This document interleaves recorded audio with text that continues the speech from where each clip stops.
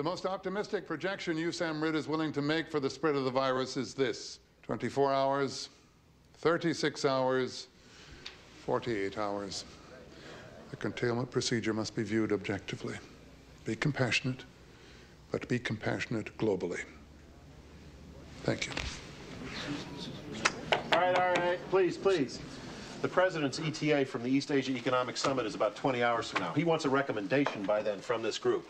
Now, as I understand it, you want to firebomb the town of Cedar Creek, California, population 2,600, with something called a fuel-air bomb, the most powerful non-nuclear weapon in our arsenal. The way it works, it explodes, sucks in all available oxygen to the core, vaporizes everything within a mile of ground zero, men, women, children, and one airborne virus.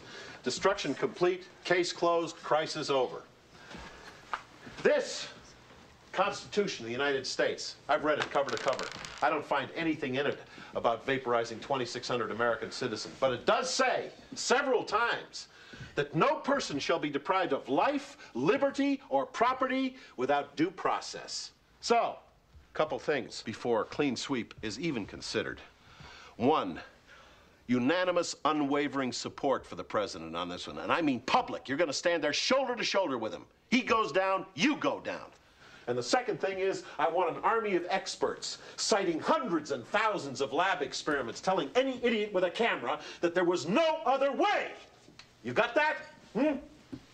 No member of this government is going to go sneaking off to the Washington Post telling them how they were the sole voice of opposition. If there is a voice of opposition out there, I want him in here, now.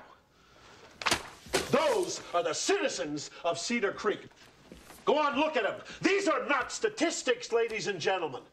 They're flesh and blood. And I want you to burn those into your memories, because those images should haunt us till the day we die.